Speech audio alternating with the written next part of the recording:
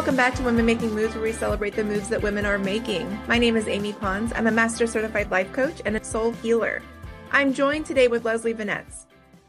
Leslie Venetz is a sales-led GTM consultant, go-to-market for those who don't know. She is a 3 times head of sales, award-winning sales expert, and the founder of the sales-led GTM agency and Revenue Revelry. Leslie uses her expertise to help teams talk with their prospects instead of at them. Leslie is an active content creator with over 60,000 followers. Leslie co-authored the book Heels to Deals: How Women Are Dominating in B2B Sales. Her next book, Earn the Right, is scheduled to be published in late 2024. She's passionate about transforming sales into an inclusive, respected profession. Leslie, welcome. Oh, Amy, I just could not be more excited to be having this conversation with you. I couldn't wait. I know you saw my note on LinkedIn. I was like, I can't wait to bring this up on Wednesday. What a person came to you in a DM, I assume. And I had something similar recently, whereas somebody got into my DMs and was like, to get my attention, they were like, did you hear who just died recently? I was like, what's happening? And it was like a pitch. I was like, what? What? And so it resonated, like when you posted this week, or maybe it was last week, about someone coming to you off the wall. It's like, what's happening? There's a Yes. difference between attention grabbing and like startling or jarring you. What? Yes. Leaving me utterly baffled and searching for the Marcus spam button.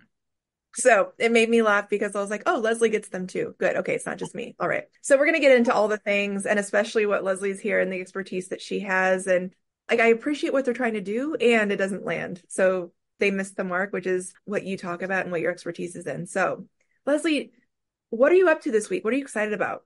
So I went to a new yoga studio on Monday and I loved it. And they gave me a whole week for free. I can go as many times as I want. So I'm going to go back again on Friday and Saturday. So I'm very excited about that because on my in list for 2024 was develop a yoga practice. I also had dinner last night with a LinkedIn friend, Ashley Coghill. So that was really like a fill my cup. And I'm reconnecting with a close friend tomorrow.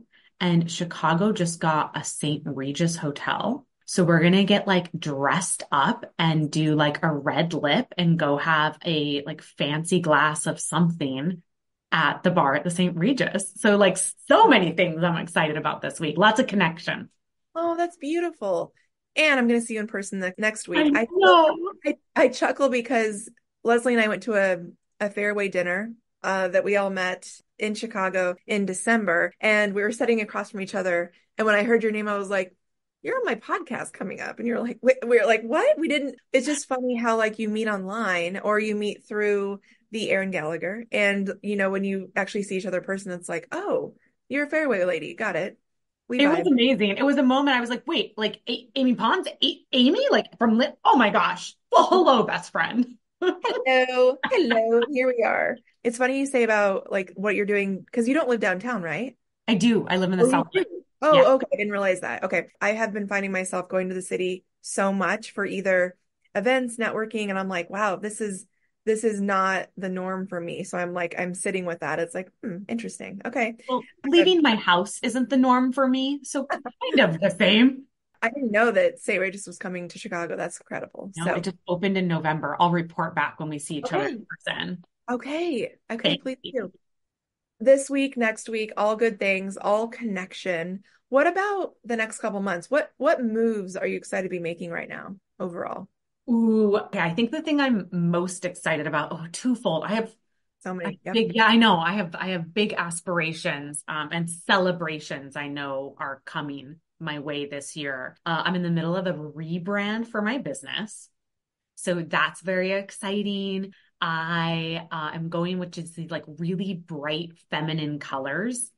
And that's something that even 2 years ago, I would not have had the confidence to do. So I'm like just excited to like root more into me being the business and like if you want to hire me, you get all of me vibes.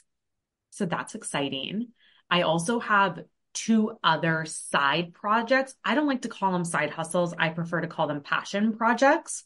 So in addition to my consulting business, I also have a Patreon book club. And I also have a events brand called Revenue Revelry. So I'm excited about the book club. We met last night. The book was Think Like a Monk by Jay Shetty. 10 out of 10, highly recommend. It was so powerful and so moving. And the book club discussions are this like moment that fills my cup once a month. And we get so caught up in the sales space with like, it has to scale, scale, scale, growth. And book club has taught me for something to matter, it doesn't have to be big and it doesn't have to scale and it doesn't have to be focused on growth. Like it can have tremendous impact and just be like small and intimate and exactly what it is.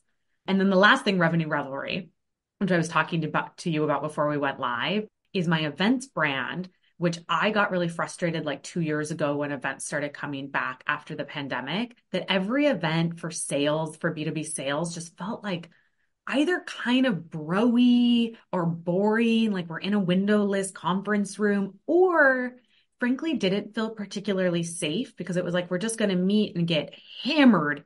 And because the industry is predominantly male, of course, those events were predominantly male. And so instead of waiting for somebody else to create the type of events that I wanted, I just decided to do it myself. That's incredible. What's it called? What's it about? Yeah. Yeah, so the next event that we're having is in Chicago. It's in April Awesome. 16th at this cute venue called the Joinery, which is like Wicker Park Logan Square. And it is for full cycle sellers because so many people, like not just people that maybe would perceive themselves as salespeople, but like business owners like me, folks that are running their own agency, folks that are trying to launch their own passion projects need to figure out how to both like get the attention of the people that will spend money with them and then also have those conversations in a way like makes it meaningful to the buyer, to the recipient of the conversation, and of course lands in revenue. So that's the theme. And I'm hosting it with this woman called Jen Allen. She's like smart and thoughtful and dynamic and just brings the energy. So also just such a privilege to get to create this space for other people and then to get to do it in collaboration with this woman who I just admire. That's pretty amazing. My antenna are just peaking right now. So one of the amazing things that drew me to you many months ago, was that you talk about broy, especially when we talk about sales. And my business turns one this week, and I'm so elated about that. And what I found in my first year is that so many women that I resonate with, we are being called so strongly to usher back in the divine feminine, which is feeling, trusting, flowing, believing, knowing. And if nothing that I just said lands with you, it's the women's intuition. And for a long time, especially over the past 100 years, but like the divine feminine's been exiled for thousands of years. And we've been skewed in the masculine, which is the order, structure, power, hierarchy, the doing. And that's started to it's become toxic. It has been for a long time, to where humans, not just women, humanity is struggling to figure out, well, I want to feel things again. And I think a lot of people right now are waking up to the fact that like, I want to feel again. Oh, by the way, we're in this day to day where that's not necessarily safe, or I don't know how to do it without causing mayhem to those who are really, really grounded in the power structure, hierarchy, etc. The thing I love that resonated with me when you were talking about this event and the work that you do is feeling into, knowing, and trusting what you're here to do as a human. And because what we do, women, trusting and flowing into what you're here to do as a woman, and getting excited about when you do land that client and you're making revenue. How would you talk about feeling into the divine feminine and celebrating the how or the when, which is when you're so hell-bent on the how and the when and the what, you take yourself out of the divine feminine. So my question to you is, how do we flow, feel, trust, believe, and take aligned action to get the money, and further be excited about the money? Yeah, it's such a valid question because there can be this like default of feeling a disconnect between the two. First, Congratulations on your 1 year anniversary. Thank you. That's so exciting. Yay. The first thing I thought of when you were just talking, Amy, was that my mantra for this year, I picked two of them because I couldn't decide on one and why choose. One is inner knowing, and the other is harvest, harvest in the context of like abundance, welcoming abundance. Yeah. And when I think about inner knowing in sales, specifically women in sales, when something feels icky, listen to it and stop doing it because that is not meant for you. That's not the path that's going to attract the type of clients that bring the type of revenue that create a durable business model. The caveat, though, is that you do need to get uncomfortable. But I think there's a line, right? Like you need to push a little bit out, like push against your boundaries a little bit because it can be uncomfortable to cold call a stranger. It can be uncomfortable to, have that feeling of interrupting somebody's day with an email that they didn't ask for, a LinkedIn message they didn't ask for. So it's about bridging that gap between being willing to push against your boundaries and be a little bit uncomfortable. But when it starts feeling icky, listen to that intuition because that means that you're going in a direction that doesn't serve you. Yes, and what I love about that is that's what we do in coaching, meaning when something uncomfortable comes up for you, it's entered your consciousness and it's inviting you to sit with it and see what that's about. It's an invitation to go in. So I like what you're saying because I get it. It's like pulling the thread of the discomfort and seeing, like discerning, will it not serve you, or is it aligned for you and it's an invitation of walking toward your highest self or getting out of your comfort zone, which is needed sometimes when you're wanting to grow. Yeah. Yeah. So, something that's really interesting about selling B2B sales is that on average, women, both as individual contributors and as sales leaders, outperform men by 4 to 8%, depending on what data set you look at. So even in the midst of an industry that isn't usually safe for women or sort of women feel like another, even fighting against that. And even knowing that the processes and frameworks and training were made like by white men for white men to sell to white men. And so we are in the middle of like a space that wasn't made for us. And we are still winning. And not just winning, we are winning at higher rates than men are. And when we think about leaning into our women's intuition, leaning into the divine feminine, you know what tends to come very easily for women? Curiosity, Mm-hmm.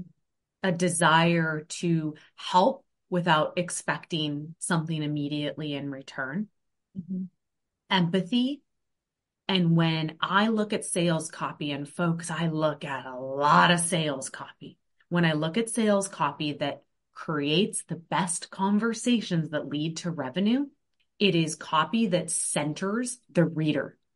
Mm-hmm. It is copy that's like genuinely curious, that is sent by somebody who clearly took the time before they hit send or pick up the phone or whatever it is to ask themselves, how can I make this matter to the person that's going to be in the receiving end of a message? Or the methodology that I teach is earn the right. So to ask yourself, like, what have I done to be curious or to share an insight or to lead with something of value to this person that earns the right to interrupt their day? Mm. That's interesting the way that you put that because I'd love your thoughts in real time on me as a business owner. Historically, I would tell you that I don't sell, but then I'm like, is that true? Because everything I put out there on my social platforms or in daily conversation, I'm unabashedly, unapologetically me. And I talk about my energy work. I talk about the divine feminine and the divine masculine. I'm not necessarily talking about results or outcomes. I talk about what I lead in my business, and naturally folks self-select and come find me. Would you call that selling? I would call that demand generation. which is just like a sales and marketing term for creating awareness and attracting folks to your brand. And in this case, you are the brand. But yeah, it falls under the sales bucket, right? And I think so often our conception of sales is wrapped up in the picture of the old like car salesperson or like the terrible movies from the 80s and 90s that were like smile and dial, like if you don't get a Cadillac, you get fired, right? And again, like those were archetypes of the salesperson that were created by white men for white men to sell to white men. Like Yeah, yeah. that was never us. It was never meant for us. And the way that women are often most successful in selling or in your example, like creating that demand, creating that lead funnel is by sharing knowledge, like un-gatekeeping knowledge and Mm. sharing really like with that open palm instead of the closed fist so that people can find us. Right. Because the thing about me as a coach, if you still depend on me after we end a coaching session, I haven't done my job.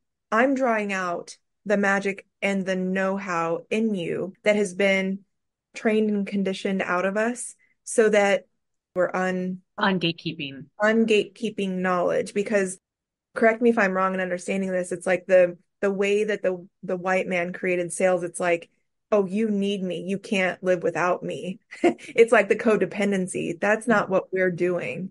We want you to stand on your own, flat-footed in your power. And we help extract that. That's already in you. Yeah, spot on. I think historically sales has been about control.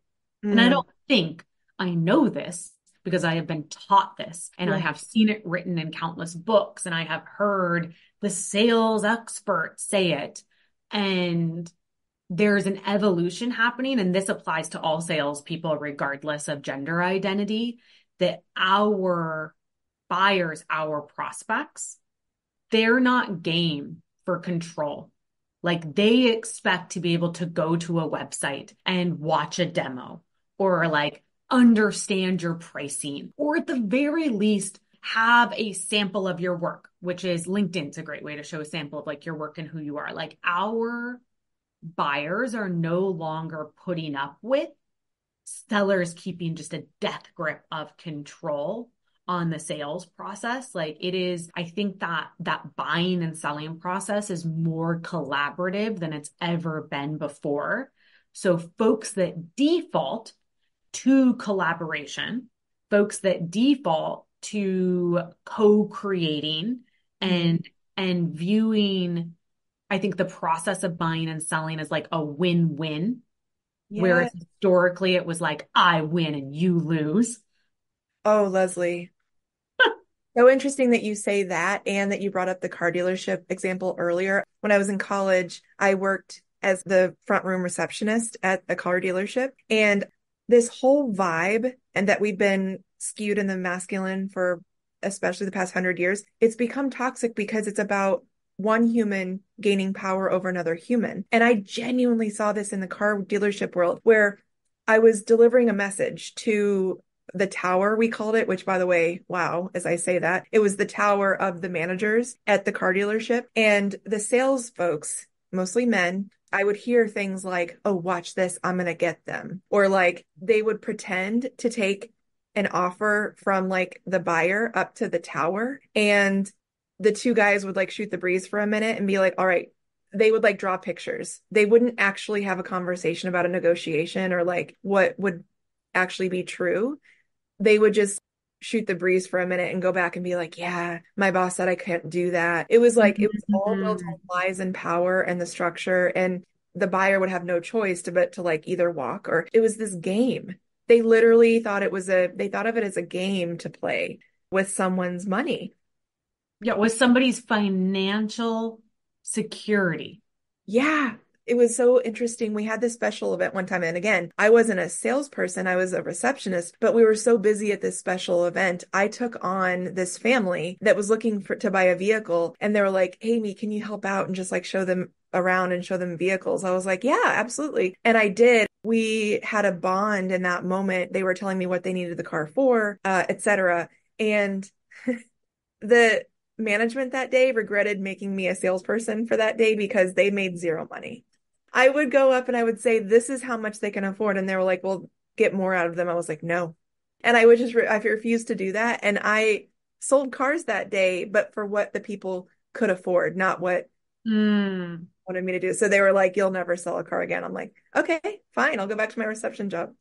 Okay, but I'd counter that if you had been given time in a year, you would have been the top performing executive because all of those people, when it was the right time for them to buy a car, they'd come to you because they feel like they could trust you. Right. And right now, like depending on the data set you look at, we're seeing that like 57 to like 80 something percent of sales start with referrals or word of mouth or reading testimonials. So you better believe that anytime somebody in the network of those people that you listened to and you took time to understand talked about buying a car, they would say your name. So it's like, sure, I get it. Low pressure sales do not work short term, period. They don't, because you're not pressuring people into making a decision that might not be in their best interest. But long term, it's a play that has like multi-fold returns. Speaking of numbers, I want to go to a post that you made actually today, and I'm going to read a little bit of it, and I have a question. So, Hey. The 80-20 rule is alive and well in sales. A 2023 Pavilion benchmark report found that 23% of reps are contributing 83% of revenue. What do they know that you don't? They know who their ICP is. And you probably just mumbled to yourself, whatever, Leslie, I know my ICP. If you're in the 77% of reps contributing only 17% of revenue, respectfully, bestie, no, you don't. Want to win more in 2024? Dial in your ICP. Leslie, what's the ICP? So an ICP is your ideal customer profile. But here's what business owners, founders, sellers often get wrong is that they think of their ICP as anybody who could potentially buy from them. That is certainly like a customer bubble, but you're missing ideal. And so then some people will go one layer deeper and they'll think, well, who is most likely to buy from me?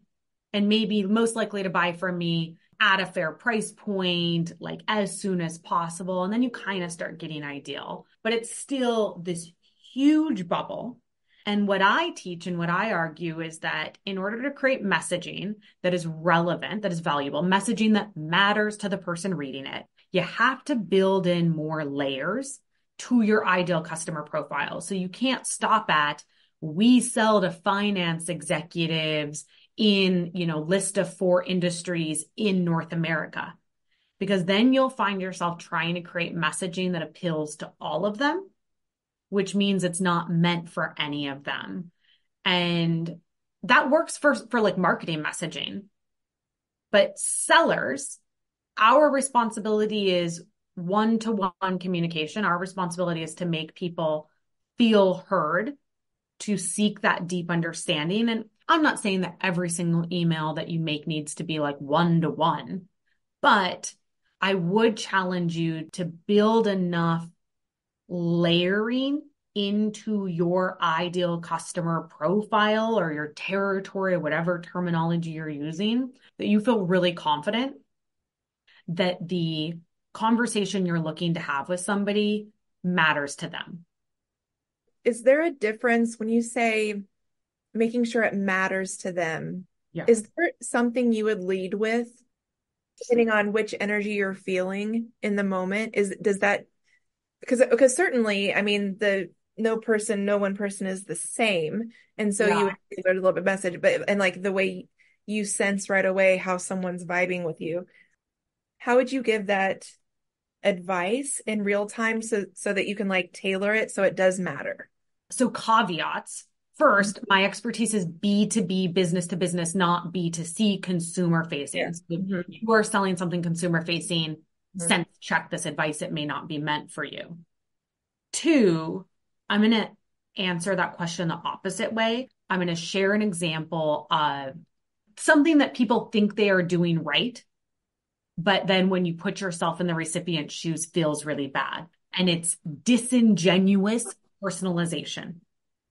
So that might sound like, hi, Amy, congrats on your 1 year anniversary. Anyway, my widget that I sell is, Yes. right? Yes. I get it a lot that's like, congrats on like your LinkedIn editorial top voice badge, Leslie. I wanted to talk to you about buying outsourced HR technology. And I'm like, what? What?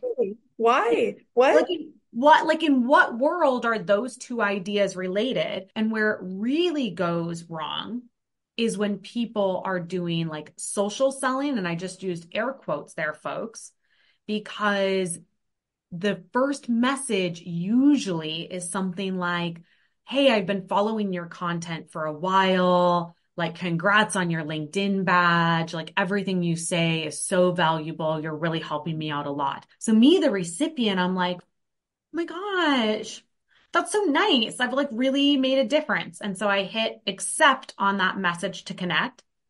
2 seconds later, there's a message right back in my inbox that is a generic sales pitch.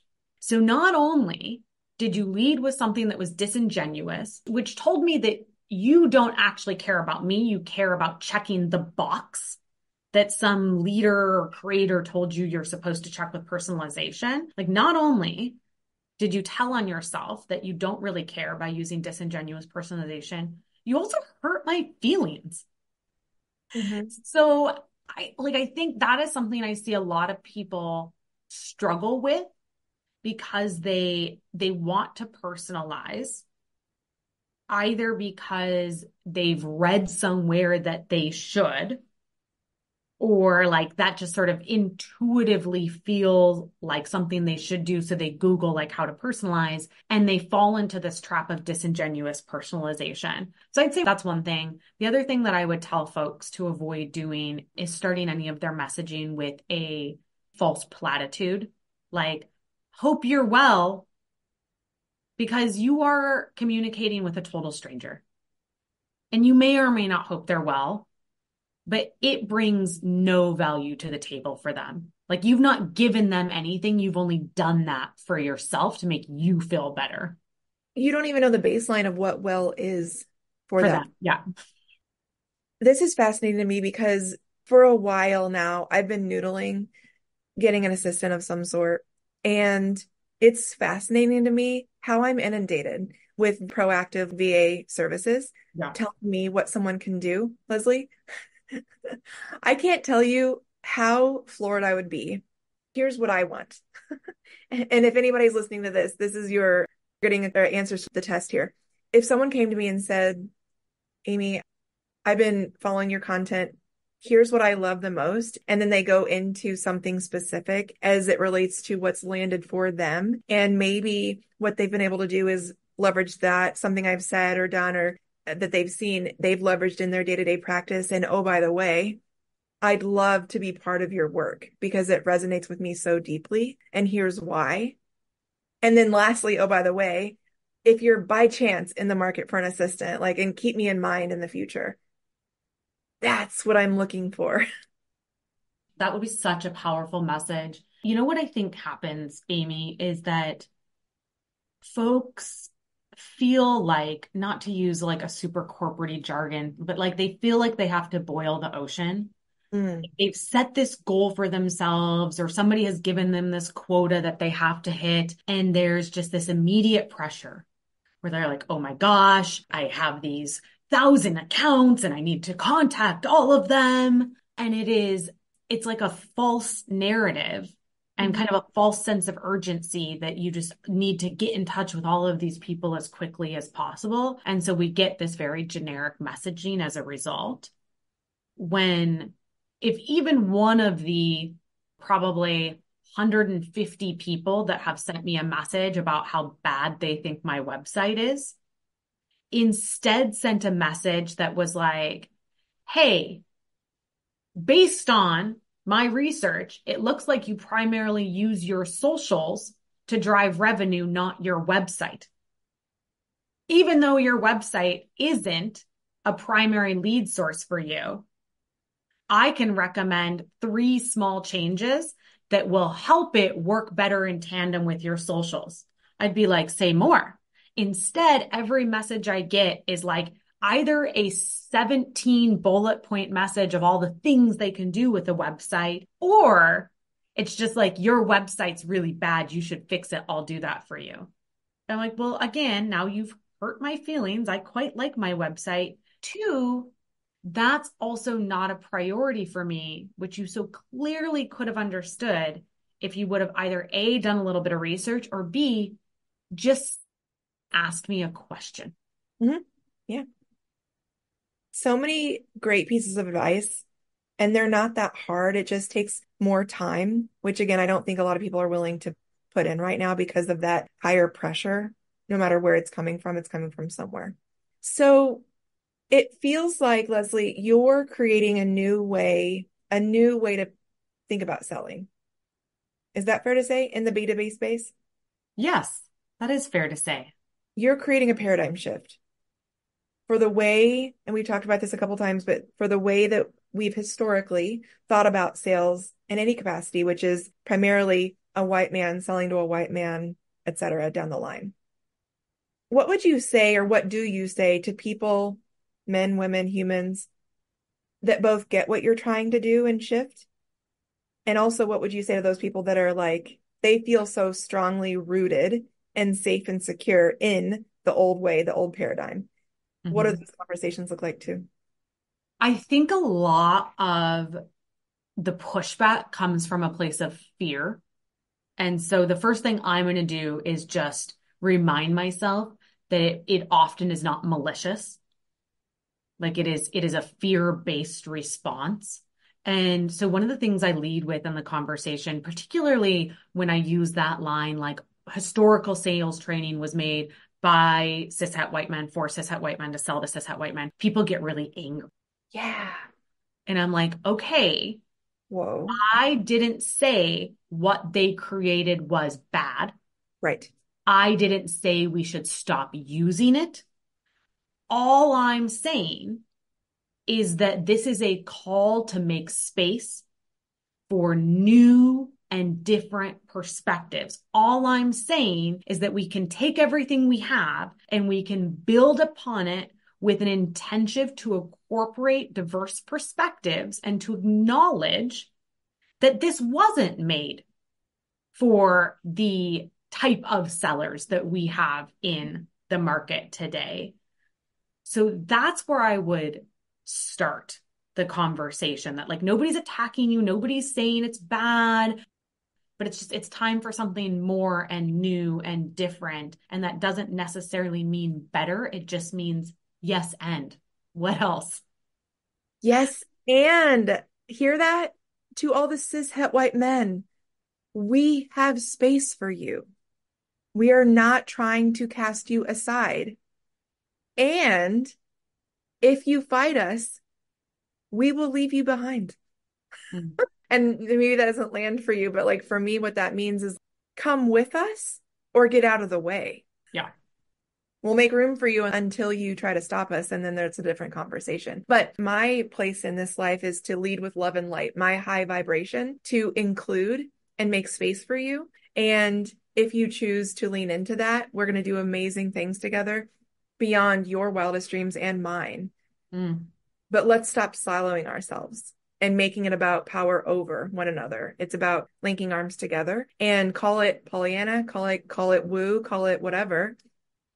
It is the humane way to include one another going forward so that we build way more together than we do by ourselves. It's true. I often think about the power of calling people in instead of calling people out. Yes. But that does not mean that I'm going to not state facts. Yes. Because it ruffles somebody's feathers. Yes. Yes. My job is to break the status quo. Yes. Like, is my sacred calling is to break the status quo, to make more space for myself. And in making more space for myself as a woman in sales, make more space for all other women. Yes. And build that generational wealth that is our birthright to call in. So You're exactly right. And it's not our responsibility to help those whose feathers are ruffled to feel safe. That might be their work to do. Yeah. So again, all of this is true together. No one's, no one way. And I think like we're saying there's no one way to proceed, but make space. Yeah. Leslie, where do we find you? Well, you can find me on LinkedIn. That's my primary channel. And I have another big goal this year, getting to 50,000 folks in my LinkedIn community. I'm also on like YouTube, Instagram, Twitter, etc. at B2B Sales Coach. And if folks prefer video content, I have quite a tidy little following on TikTok at Sales Tips Talk. So I am out there sharing my knowledge every single day. I post somewhere to share that knowledge so that we can all lift up together. You've inspired me to do, you're the third or fourth person that's mentioned YouTube this week. So, okay. I'm getting little pings. Like, let me look into that. So, closing remarks as we start to wind down. Two things. One is maybe a sentiment because I, for most of my life, was a woman that believed there was only one space at the table. And I believed that it wasn't safe to collaborate with women because they were going to take that one space from me. And it took me a really long time to get to a point where I stopped fighting for the one space men made for me and started fighting for more space. So one thought coming out of this incredible discussion is that, like, remember that a lot of women might not be where we are. And I maybe on a more personal note, I am so excited and feel so privileged to be on the other side of that. And then to also be at a place in my life where I can create the spaces and the conversations that I so desperately sought earlier in my career and could never find. We're creating the infinite table. Mm. Thank you, Leslie. Thank you, Amy.